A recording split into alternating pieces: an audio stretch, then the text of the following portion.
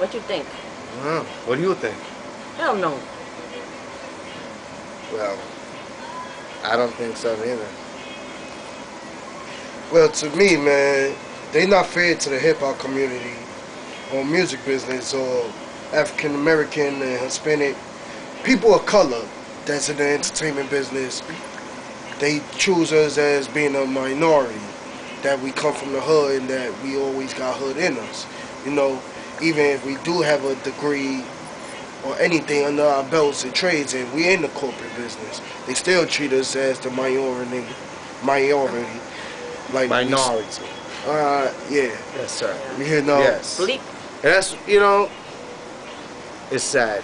It's a real sad day in New York, you know.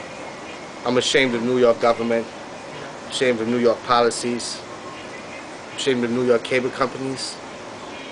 I'm ashamed of New York, period. You should be ashamed of yourself, New York. You make them boys from the South take your shit, man. You should be ashamed of yourself. I hope y'all catch this and really see what I'm trying to say. You know what I mean? Because it's real dirty out here. Money and politics, those two things, you know, it's murder. You know what I mean? But I'm signing out now. I hope you catch on to what I'm saying. You know? You'll catch you on the next interview when we have more of this topic. Peace. I got more to say because I'm a community activist. Everybody's always telling me I'm the mayor of 111 Avenue. They tell me go for politics. That's no. I will not cross the line because politics is full of it. Okay? My mom always says a good politician, you know, a dead politician is the best politician because you don't hear the BS anymore. And so what happened was, sometimes you have to help your community because the city won't do it. You can see what's happening in Queens. The buses are lousy, especially the 41. Oh. New York's just shame on you, New York. Just shame on you, you know. It's not about a policy of what people are doing, is what politicians are doing, you know. And it's not even only the politicians. It's certain people, when things are there, they're not taking part in doing what's there, you know. Outsourcing their jobs, what have you. You know, imagine you have a job. You work that job. Then you lose that job. You go to unemployment. You get another job.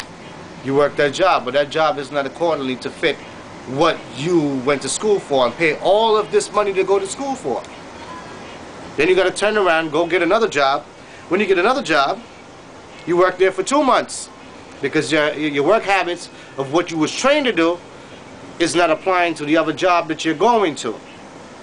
Now that you go to this job and you can't find yourself to fit in equitably into this job, you have to go back on unemployment. Then you have to wait 6 months, 6 weeks to 8 weeks to get your money. You know? People out there looking for jobs.